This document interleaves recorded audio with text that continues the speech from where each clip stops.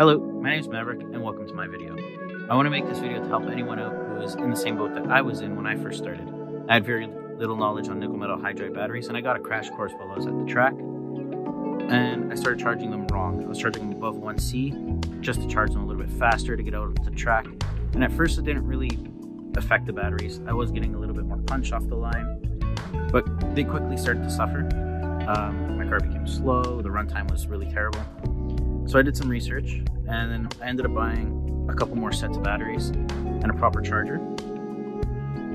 Now, one of the first things I did wrong was I didn't break in the batteries.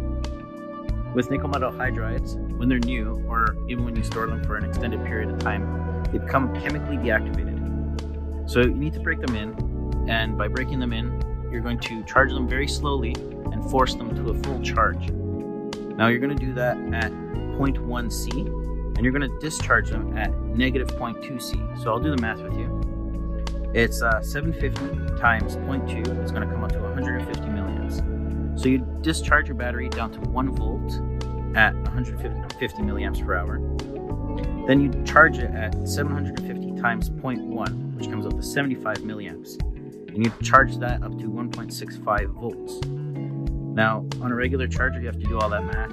With the SKYRC MC3000, it has a bunch of presets built in. It has different battery chemistry types that you can choose from. But for this purpose, it has a break-in feature already programmed into it. Now to do that with this particular charger, you're going to open up the app. You're going to go down to program. You're going to hit plus on the top right corner. You're going to activate all 4 channels.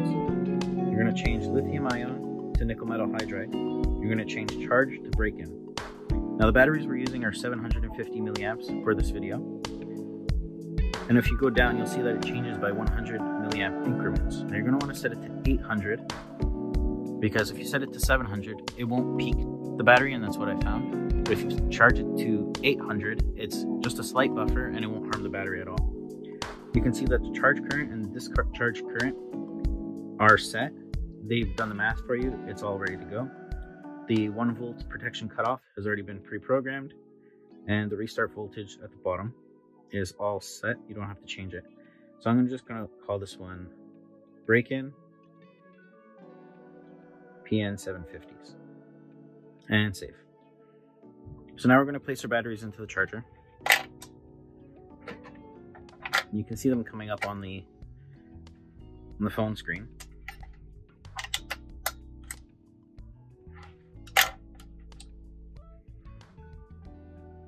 You can see that it gives you all the information that you need. It has the mode that it's in. Right now it's in charge mode by default. Status is standby because I haven't hit any of the buttons on the screen. I haven't hit enter, so it's not going to do anything. It's just going to sit there. It's going to show the voltage. All my batteries are pretty close right now in voltage. They're fresh out of the pack. Now we're going to go back to program. We're going to click on the program that we created and hit start. And then as you can see, it says processing. If you go back, the type will change to nickel metal hydride, the mode will change to break-in, then I'll start charging. It'll show you how much milliamps it has placed into the battery, the voltage that the battery is currently at, and the current that it's charging at.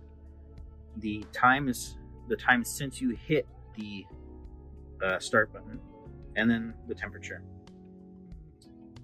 Now this process is going to take a while. It could take 16 to 20 hours, but it's well worth it. The performance of the battery is increased slightly. Everybody says about 5%, but really it's the longevity of the battery, the life of the battery. It will last a lot longer. Now from here, I won't charge these batteries over 1C, so I'll charge them at 750 milliamps every time I go to use them. Anything above that, the battery starts to get warm, and when the battery is warm, you're decreasing the life of your battery. Yes, you get the initial punch and you get a little bit of performance off the top, but really you're just affecting the battery in the long run. Now, if you want to buy a charger like this, I'm going to post it in the link below. I bought it from SKYRC. Super awesome guy to deal with, super helpful, and he'll answer any questions and ship really quickly. That's it for this video. I hope it helped, and I look forward to seeing your comments down below. See if there's anything that you would like to know about Mini Z or the batteries. Thanks for watching.